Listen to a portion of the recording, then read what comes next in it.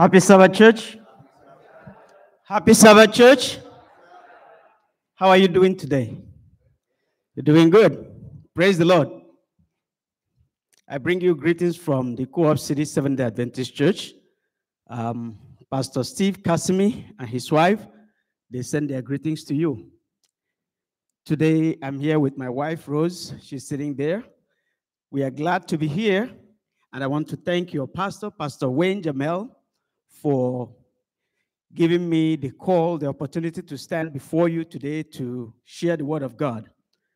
I knew Pastor Wayne from the time the father was the church pastor at Co-op City, and I have watched him grow up to be the young and the prospective rising star that he is. Praise the Lord.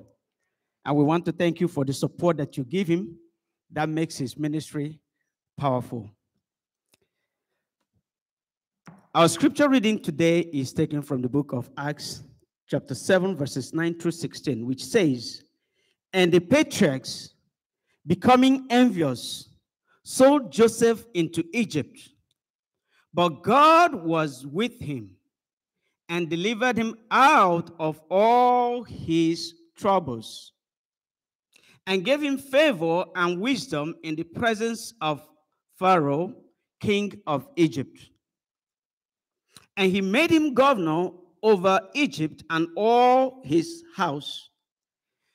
Now a famine and great trouble came over all the land of Egypt and Canaan, and our fathers found no sustenance. But when Jacob heard that there was grain in Egypt, he sent out our fathers first. And the second time Joseph was made known to his brothers, and Joseph's family became known to the Pharaoh. Then Joseph sent and called his father Jacob and all his relatives to him. 75 people. So Jacob went down to Egypt, and he died, he and our fathers. And they were carried back to Shechem and laid in the tomb of Abraham. The tomb Abraham bought for a sum of money from the sons of Hamor, the father of Shechem." Amen?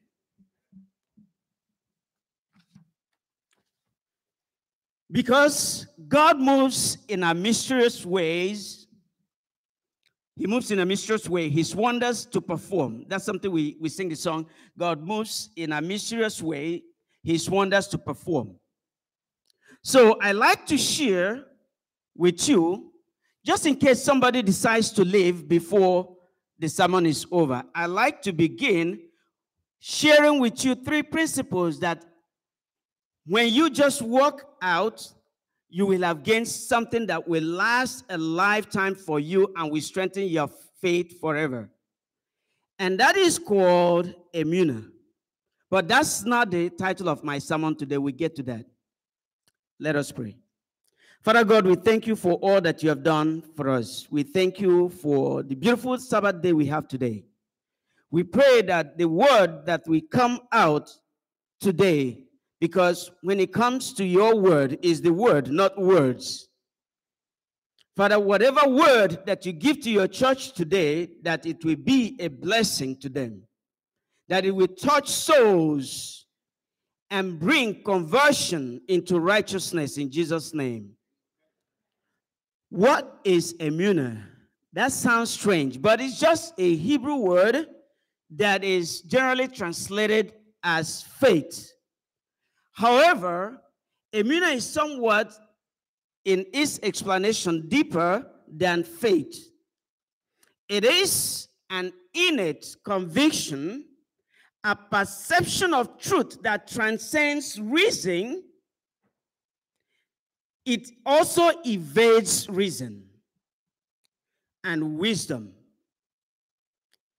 In other words, Emunah can only become a framework through which we understand who God really is.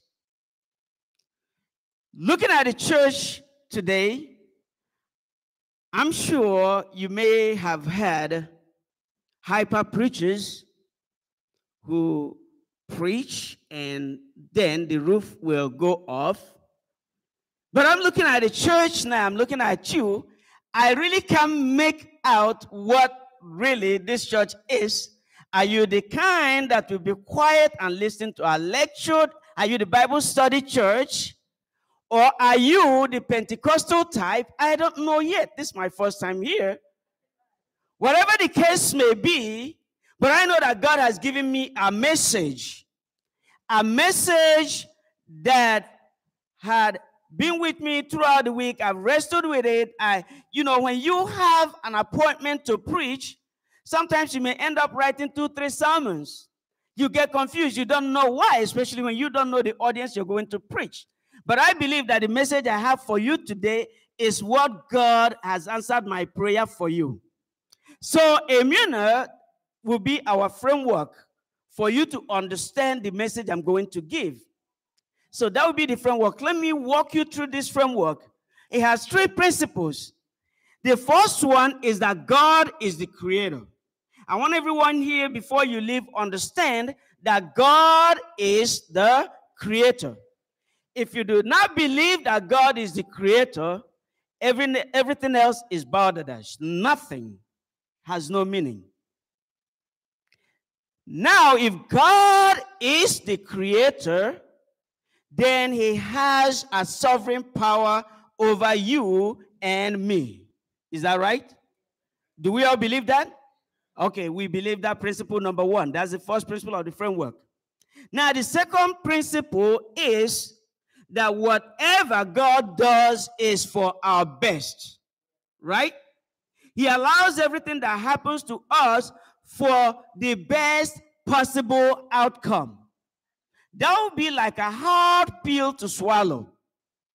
But just understand, like 3 John 2 says, "Beloved, I wish above all things that thou mayst prosper and be in health, even as thy soul prospereth." So whatever God allows is for the best.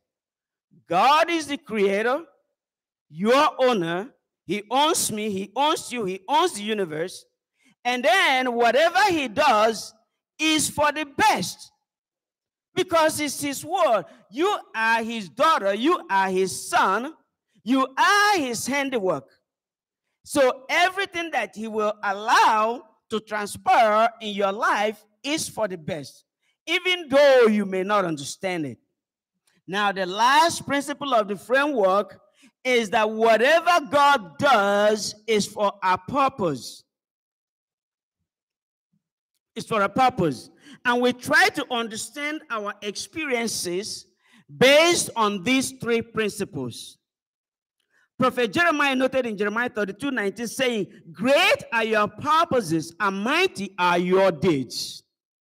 So God is a God of purpose, a creator who looks for the best for his children, and a purposeful God. Amen? All right. I don't know if you say amen, if you are the amen church, whatever the case is, but I know preachers get energized when they hear amen. It's a way of communicating back to the preacher that you are still with him, you're not sleeping. So once you understand and keep these principles in your mind as you listen to me today, you'll be able to make sense of everything the Bible says. You will make sense of my sermon and your faith will increase. That's why I spent some time explaining it before I start my message, titled, "When the Lord is with you." And I like the apostles in Luke, just like the apostles in Luke 17:5 say, "You will shout, Lord, increase our faith." So at the end of this message, I want you to leave here asking God to increase your faith, increase your Ogbonna, to understand that you live under his banner.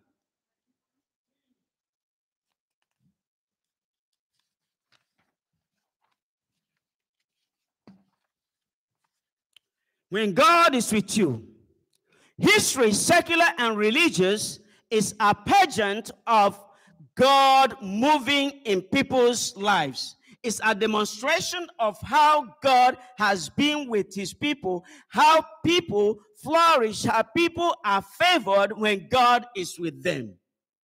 Some people are highly favored either because of strong faith in God or because God wants them to accomplish a special purpose for his glory. Moses was favored because God has a special purpose for him.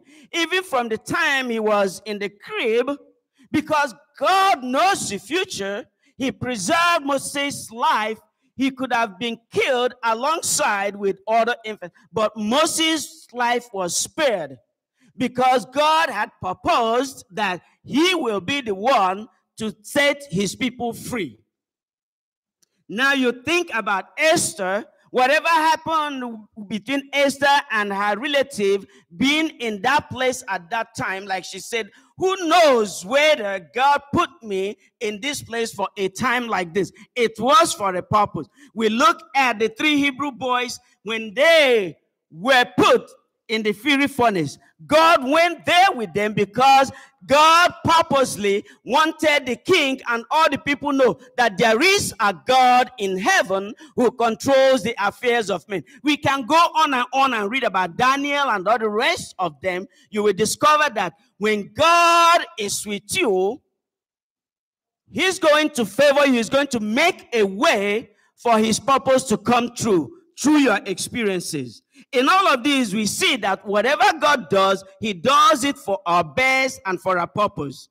Now, let me zoom in on the Bible story, one of the stories that showcase what it means for God to be with a person. The story of Joseph that was just abbreviated in the New Testament verse, chapter that we read. So the story we read in Acts 7, 9 through 16 is just a summary of chapters 37, 38, 37 and 39. Because 38, there's a skip there, starts talking about another story in between, but that's not like a direct continuation. So in Genesis 37, says the background of a young man that God was with, and that's Joseph. Now, how did this happen? Because it tells us that Joseph found himself in Egypt, but he had an origin. Because Joseph was one of the sons of Jacob, the youngest one, and he had dreams. He was a dreamer. God revealed the things that will happen because you're going to find the text will tell you later on that God was with him. So God revealed to him what was going to happen through his dreams. Joseph was made to understand that he was going to have rulership over his parents and his brothers. And he had these dreams, and when he told these dreams, he told it the first time, they took it with a grain of salt. They asked, does that mean that we are going to bow down to you? Does that mean we are going to serve you? They started to become angry with him and became jealous with him, but God was with him. Now Joseph had another dream, and he told that even his father was uncomfortable with the story with the dream that he asked him, does that mean that myself, your mom, and your brothers will bow down to the earth for you? What are you talking about? But the father, being a man of God, took it in and was watching what was going to happen. The Bible tells me in this story that his brothers hated him even more. They become envious of him. Now, it happened that one day when they went to Shechem to shepherd their flock, that the father called him and said, your brothers are in the field. And before then, Joseph had been known to bring bad stories about his brothers. His brothers were really bad. And in today's language, he said he was snitching on them. So he was snitching on them. So his brothers did not like him, especially they were not from the same mom, but he was snitching on them. The Bible tells me in 37 here that he was bringing evil news to his father. So these gentlemen were devious young men. Do you understand? They were devious. And Joseph, in addition to snitching on them, which was sufficient enough to cause them to hate him, was now trying to tell them that he was going to have dominance over them. That was no good news at all for them. They wouldn't like it. You wouldn't like it either. Now, to add insult to injury, or what do you say? Is this insult, right? Okay. Now the father made a tunic of many colors, because he loved him. It's like he was rubbing it on their face. So now that angered him. That made them, the Bible tells me there that they understood that his father loved him above all of his children and daughters, because he had daughters as well. Though they were not mentioned, the focus was on the brothers. He had daughters. So all of them, everybody understood that Joseph was the beloved of the father.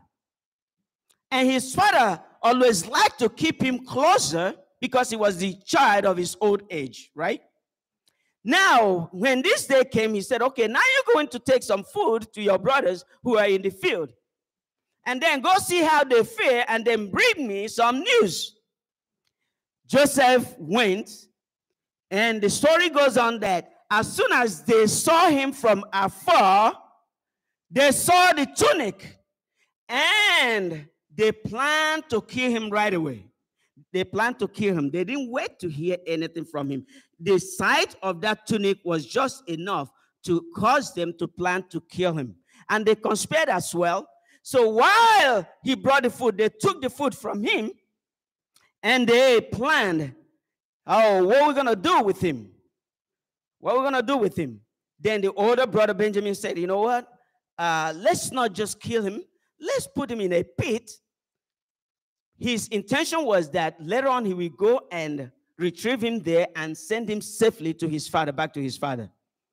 But now, within this period, it looked like Benjamin, because the story says that when Benjamin came back, they had already planned, because they saw the Ishmaelites coming. And Judah said to them, oh, why would we kill our brother and his blood will be on our head? Why don't we just sell him to these Ishmaelites who were carrying myrrh and other spices to Egypt? So they decided, okay, that sounds like a good deal. At least his blood will not be on our hands. So they conspired and sold him for 20 pieces of silver. Meanwhile, Benjamin was not around. So when Benjamin came back, they had already sold him. So Reuben. Thank you, Reuben. Thank you. So when Reuben came back, then they had sold him. He looked, he was no longer there. So what they decided now, they came up with a quick plan, a quick fix to their sin. They said, okay, we will have to kill a lamb now, pour the blood on this tunic and send it to the father, and then say, do you know who this belongs to? And they did that. So now the people who had bought the Ishmaelites, now that's where the story continues in verse 39. Now the Ishmaelites bought Joseph, and they sold him to Potiphar in Egypt. Now Joseph became a slave. The father was grieving because when the father saw the tunic, he said, yes, this belongs to my son. He must have been killed. And even the brothers joined with their sisters. That's when their names were mentioned. And they all mourned with the father. From the story so far, it appears that the Lord was not with Joseph, right? Because if the Lord was with Joseph, right, he would have not allowed him to be sold into slavery. It appears and makes the reader doubt what is written in the book of 2 Chronicles 16:9 when it says, for the eyes of the Lord run to and fro throughout the whole earth to show himself strong in behalf of them whose heart is perfect toward him. So it makes you doubt that God is actually looking after his children. It makes one wonder, how is it that God the creator, he is the creator, and he could not protect an innocent teenage boy? It makes one wonder how in everything that God does, he does for our best. How come that this was not for Joseph's best? Nobody knew at the time. It was not the best for Jacob, his father, either, because he's not going to grieve unto death. The answer to these questions is very simple. Just one answer. God declared in Isaiah 55, 8 through 9, for my thoughts are not your thoughts, neither are your ways my ways. For as the heavens are higher than the earth, so are my ways higher than your ways. Also, my thoughts are higher than your thoughts. So when God is with you, all you need to do is to remain calm and let God work things out in your life. Now Joseph becomes a slave in Egypt, and the story takes on a new twist. Genesis 39, as we go through, it says, now Joseph had been taken down to Egypt.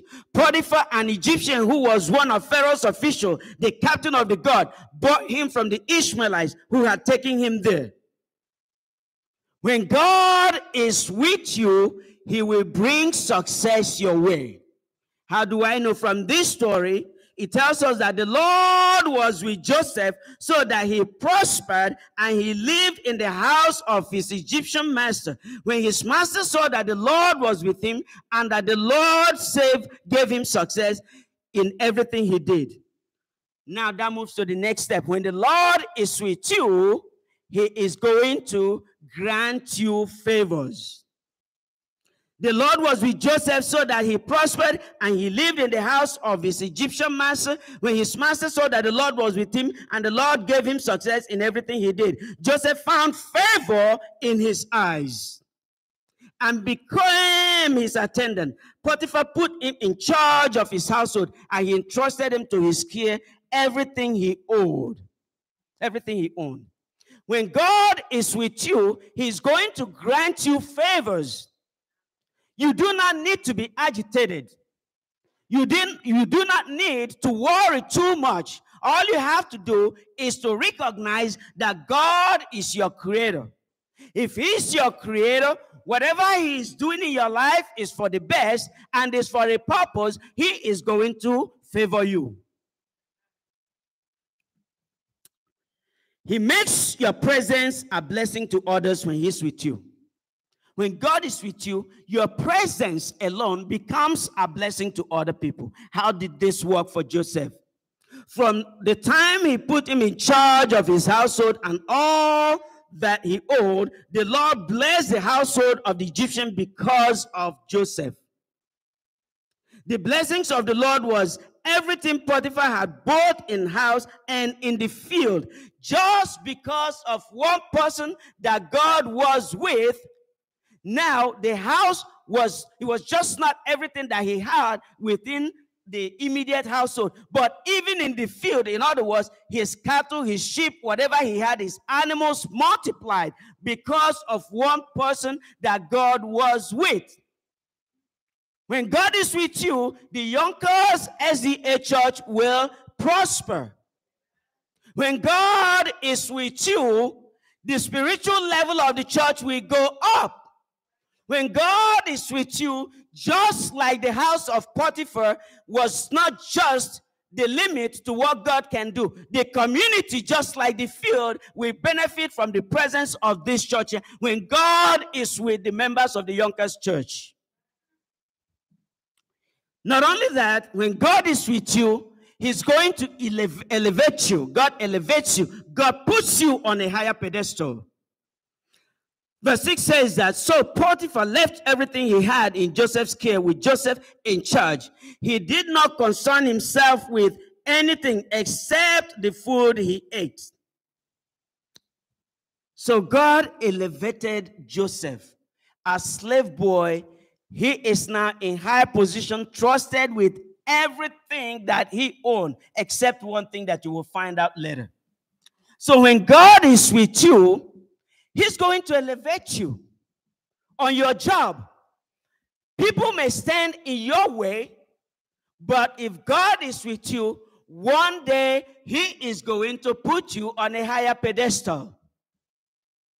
When God is with you, in your family, he may pick you up to be the burden bearer of the family. He may elevate you just to help the family. And I'm sure somebody here may be in that position whereby you are the burden bearer of the family. Sometimes we feel the pain that everything falls on us. But who knows whether, just like Esther, God put you on that pedestal for that purpose. And when God is with you, it's just not going to be a cakewalk. Everything is not going to be rosy. He is going to allow temptations to test your integrity and to prove his abiding presence with you. God is going to allow some temptations to come your way. Now, in verses 7 through 20, we read that Joseph was well built and handsome. His problem is going to come now. And after a while, his master's wife took notice of Joseph and said, "Come to bed with me." But he refused. "With me in charge," he told her, "my master does not concern himself with anything in the house. Everything he owns, he entrusted to my care. No one is greater in the house than I am. My master has withheld nothing from me except you, because you are his wife. Now then, how then could I do such a wicked thing against God?" Do you see why God was with Joseph? Joseph feared God. He feared God. He will not sacrifice his reverence, his fear for God, for personal lust and passion. Now, Joseph knew that all that was going on for him was because the Lord was with him, and any sin against his master was sin against God. And though she spoke to Joseph day after day, he refused to go to bed with her or even be with her. So sometimes we need to act like Joseph. Joseph refused and also refused to even be with her. You can't sit close to your temptation. You can have an affinity with your source of temptation. Sometimes people get into a mess because they stayed too long. There is time to exit. If you are wise, you will figure out this is not going the right direction. It is time for me to cut off this relationship because it's not going to end well. But many people are full of presumptions. I can handle it. I'm strong enough. And before you know it, they're into it. Before you know it, the devil has brought a mess on them. Before you know it, it now becomes the church, not the individual who did it. That's the implication. That's the implication of sticking too long with temptation. Sticking too long with friends that will not bring you a spiritual upliftment. Sticking too long with situations. Staying too long in places you are not supposed to go. One day, he went into the house to attend to his duties. Listen now, the previous verse told us that he even avoided staying with her, but he has to do his duty. So one day, he went into the house to attend to his duties, and none of the household servants was inside. She caught him by his cloak. She must have sneaked into the room and then caught him by his cloak. And then said, look at what she said. She said to him, "Come to bed with me." But he left his cloak in her hand and ran out of the house. Ran out of the house. Saints of God, sometimes you need to run. In fact, not sometimes, all the time you need to run away from sin. You need to run away from temptation. It's just not going to be a walk. You need to sprint. Sprint. Because we are not wrestling against blood and flesh, but against powers and principalities, against spiritual and evil forces. So you got to sprint away. If we have young people in the church here, you got to sprint away from sin. You got to run away from those friends who want to lure you into things that are clear to you are unrighteous. Adults should do the same thing. Then, when she saw that he had left his cloak in her hand and ran out of the house, she called her household servants. Look, she said to them, this Hebrew has been brought to us to make sport of us. He came in here to sleep with me, but I screamed. When he heard me scream for help, he left his cloak beside and ran out of the house. A perfect setup. A perfect setup.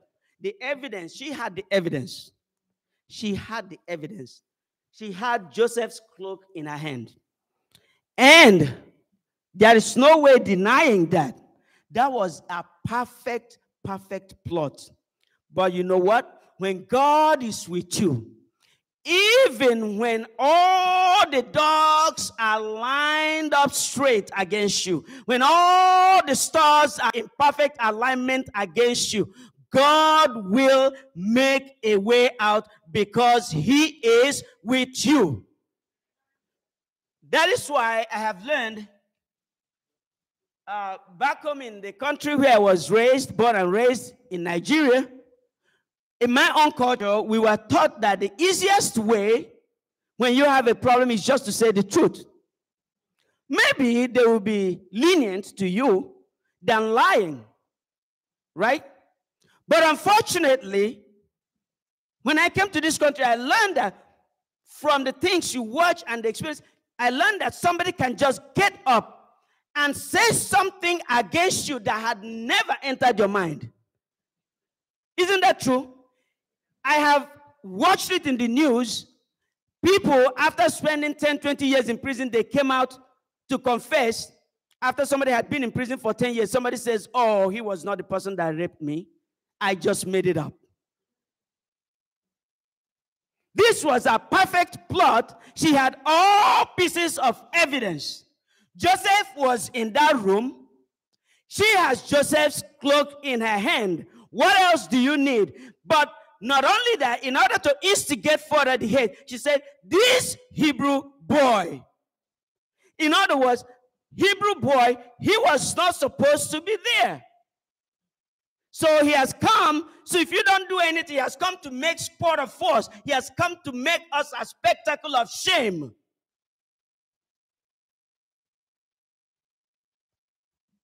Sometimes you may have your problems. You may have all those things, negatives, lined up against you that you have no idea. The rumors might be going behind you. You have no idea. You're walking into a place, everybody's looking at you funny because you have been sold for something you have no idea. She kept his cloak beside her until his master came home. Then she told him this story. That Hebrew boy slave you brought, look at, she's adding more adjectives and upon layers of adjectives. That Hebrew slave you brought, Hebrew slave. Now, not just a Hebrew, he's also a slave because now he's bringing it to the master that the level, escalating the level of insult. He's your slave. He's a Hebrew boy. Says, okay, it says, she kept his cloak beside her until his master came home. Then she told him this story. That Hebrew slave you brought us came to me to make sport of me. But as soon as I screamed for help, he left his cloak beside me and ran out of the house. When his master heard the story, his wife told him, saying, this is how your slave treated me. He burned with anger. Joseph's master took him and put him in prison, the place where the king's prisoners were confined. There is no record of anybody asking whether it was true or not. He was put in prison right away. Are there situations where you had been punished without fair hearing? We may have been doing that when we condemn people. We have the tendency to condemn people based on just, I heard it, so it is. We condemn. All right? we condemn people, we write them off just based on, we all have that tendency, every one of us. And if you think you don't, you are lying to yourself. That's a human nature that we just run quickly to judge. We run quickly into conclusions. That is why we have to be careful. We have to pray to God to grant us the patience to give a second chance.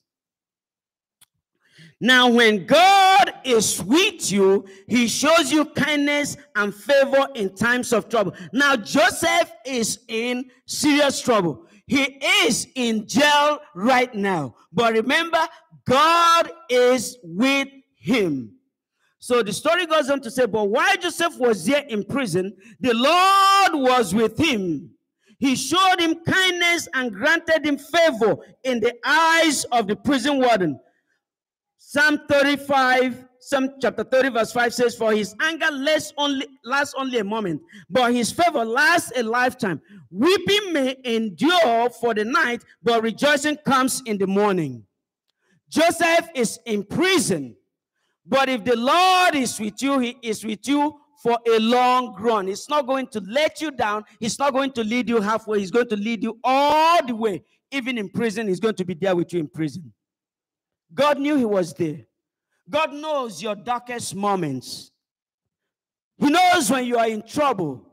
So he will never leave you alone. He's going to be with you. All you have to do is to remain faithful. And when God is with you, he rewrites your story, restores you to your former glory, and makes you a success once more. You may have some downfalls, but God will restore you. Now, Psalm chapter 84, verse 11 says, for the Lord God is a sun and shield. The Lord bestows favor and honor. No good things does he withhold from those who walk in blamelessness. So the warden put Joseph in charge of all those held in prison, and he was made responsible for all that was done there. Joseph was elevated, somebody who was a Hebrew boy, a slave and a prisoner. Because the Lord was with Joseph, he gave him success in whatever he did. That's what the scripture says. If the Lord is with you, he's going to give you success in whatever you are doing. It may take time. You may experience some downtimes. You may experience some disappointments. Are you a student? You may experience some bad grades. You may experience a professor who doesn't like you. You may experience all kinds of obstacles in your relationships. But if the Lord is with you, he will see you through it. Now, the story continues. It continues because Joseph, at this moment, has become elevated. He was in charge. And down the line, we discovered that Joseph even ended up in the face of Pharaoh. He ended up becoming like a governor of the land, which brought the story, the account that was given in Acts, into conclusion, where the parents had to be invited. But overall, what I brought to you today is, I'm going to end this story here. I'm not going to go all the way. It's just that when God is with you, everything in your life is going to be possible. So, who does God favor? That would be the question. What is the condition? Joseph was a righteous person. Proverbs chapter 3, verses 1 to 4 says, my son, do not forget my teaching, but keep my commandments in your heart, for they will prolong your life many years and bring you peace and prosperity. Let love and faithfulness never leave you. Bind them around your neck. Write them on the tablet of your heart. Then you will win favor and good name in the sight of God and men. And it goes on, Proverbs 3, 33 through 35 says, the Lord's curse is on the house of the wicked, but he blesses the home of the righteous. Psalm chapter 5 says, surely the Lord, you bless the righteous. You surround them with your favor as with the shield. Joseph was a righteous man. He kept the commandments of God. How do I know? Because he knew that it was not good for him to commit adultery with the wife of Potiphar. He says, how can I do this evil thing against God and my master? He was a righteous young man. Then he was also humble. Humble. He was a humble person. In closing, are you confused about what to do in life? When God is with you, your song shall always be, He leadeth me, oh blessed thought, oh words with heavenly comfort from. Whatever I do, wherever I be, still God's hand that leads me. God's hand that leads me. You will submit to God. You will never get depressed because things are not working, because it is not by might or by power. It is by the grace of God. So you submit yourself when you understand that God is the creator, and whatever He does is for the best, and He has a purpose for whatever you're going through. Are you depressed and feeling defeated? When God is with you, your song shall always be, sometimes mid of sins and deepest gloom, sometimes where Eden's flower bloom, by waters come, oh trouble sea, still God's hand that leadeth me. You will understand that you're not on your own. You will understand that it's God who leads you. Are you lonely and you have no one to help? When God is with you, your song will be, Lord, I will clasp thy hand in mine, nor ever murmur nor repine. Content, whatever, Lord, I see, since 'tis God that leadeth me. Oftentimes, we are not content. We are not satisfied. We trouble so much and get depressed. We get high blood pressure because we are so much troubled about things of life. When we find ourselves in that situation and recognize that God is with us, all we have to do is to stretch out our hand and clasp our hand in God's hand, and we will never murmur or repine. We'll be content because it is God that leads us. Are you overwhelmed with life's problems and feeling like giving up on God? Yes, when God is with you, your song will always be, guide me, oh thou great Jehovah. Pilgrims through this barren land. I am weak, but thou art mighty. Hold me with thy powerful hand. Bread of heaven, feed me till I want no more. Feed me till I want no more. You will understand that it's the Lord that will guide you, because He is with you, because He is the creator, because whatever He does is for a purpose and is for your best. You remember, you go back to these three principles. When you interpret everything that happens in your life within this framework, you will always see your faith grow. You will always see yourself calm in the midst of storm, because you know that you are not in charge. Are you dealing with health issues that are driving you crazy and making you hopeless? When God is with you, your song will always be, open now the crystal fountain, whence the healing stream flow. Let the fire and the cloudy pillar lead me all my journey through. Strong deliverer, be thou my strength and shield. Be thou my strength and shield. Are you sick? Are you sick? Do you have any illness that is bothering you? There is still balm in Gilead. There is still balm in Gilead. Just understand that God is your creator and He has something good for you. Even in your sickness, there's something He's working for your best. Even if you die out of it, it's for a purpose. We don't get depressed. We look at life differently. We respond to life differently when we understand that it's God that leads us. We will not be complaining like people who do not have God in their lives.